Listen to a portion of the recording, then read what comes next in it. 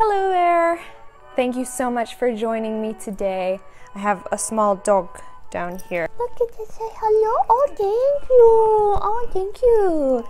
My sister and I are dog sitting this week. This is our friend Faraday. I'm going to be sewing 3 Ogden Camis. I've made several for friends and family for birthday presents, but I haven't made one for myself yet. And I do have a few more presents I need to put together as well. So come along with me and I'll show you why it is one of my absolute favorite patterns. Totally off topic, but I've had this blank space on my laptop for a while and I think I found the perfect stickers for it today. I went to a art festival. Look at this one, it's so cute. And then I also found this at a little bookstore. It's a chickadee. I'll try and find the artists for all of these and then link them in my description below. Most of them, like this one, most of them are from my friend Clary, who has an amazing shop called AP Obscure, I think is how you pronounce it. Anyways, I'm really excited to get to put these stickers on and finish my laptop.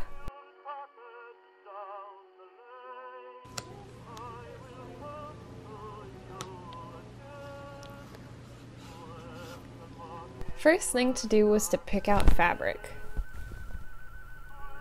This can always be hard when you've got a lot of options, but we found some good ones. So this is a poly bed sheet, and these are 2 cotton bed sheets, and I thought they would be great for my friends. Once I had Mimu's approval, it was time to get started. If you have a PDF pattern, you're going to have to tape all the pieces together and then cut them out. To help me cut things out, I like to trace over the line for the size that I'm using.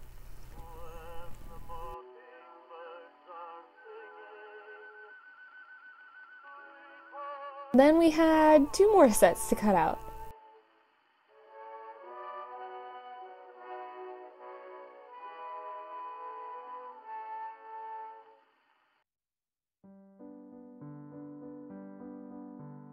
Time once I had everything cut out to pin the straps together. While I was doing this, I kept myself busy by watching some Edwardian Farm, one of my favorite shows.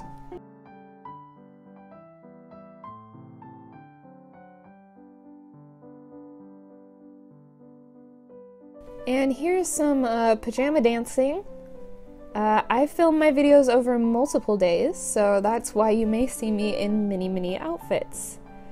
But after you have all your pieces cut out, the first thing you're going to want to do is press them. Okay? Having a good weekend? Right now I am taking all of the shirts and just batch pinning them together, doing the same steps, getting them ready to be sewn. So I have the front and the back pieces, these here little sketty straps, and then I'm pinning up the sides of both the front and the back and the lining pieces.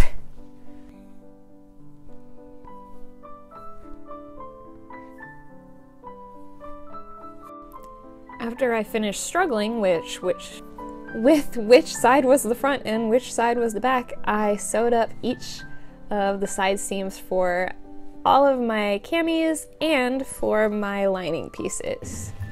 And here's Emmett and Evie trying to hide from the vacuum cleaner upstairs.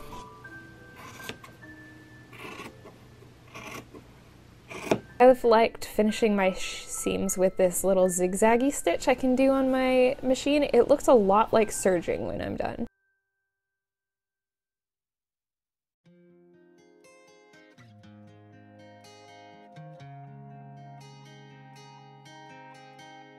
Am frightened.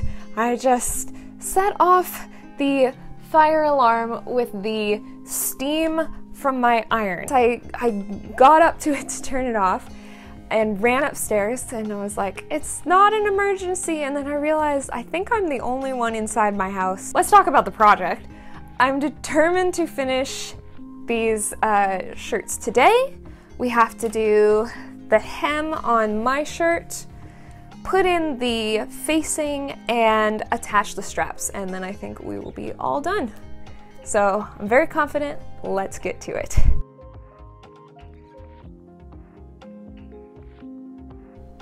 After I got both the facing and the camisole side seams sewn up, I pinned down the straps to the front of the camisole so I could slide the face.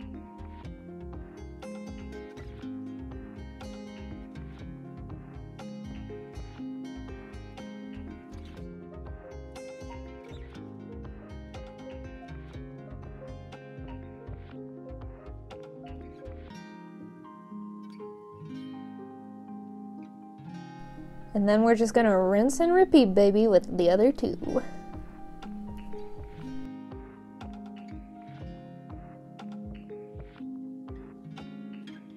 And we'll do it again!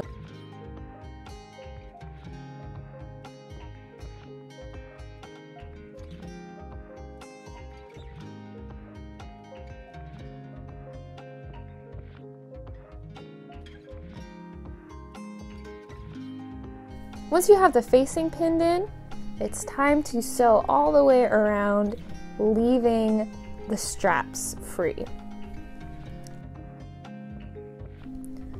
Any curved line will need notching put in, and it's going to help you when you go to press those seams down and get a nice crisp fold.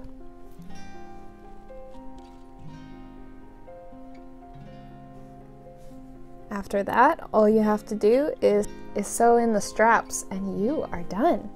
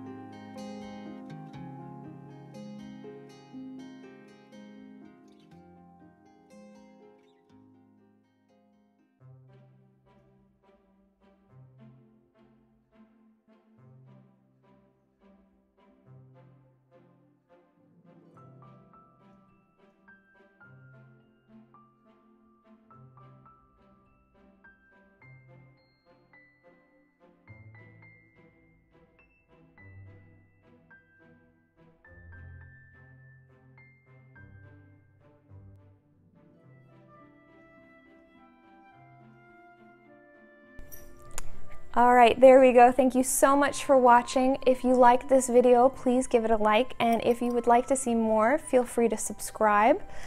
We have lots more sewing content planned in the future, as well as other crafts that are going to be coming up in the next few months. Thank you so much again. Be brave and do your best. All right, bye.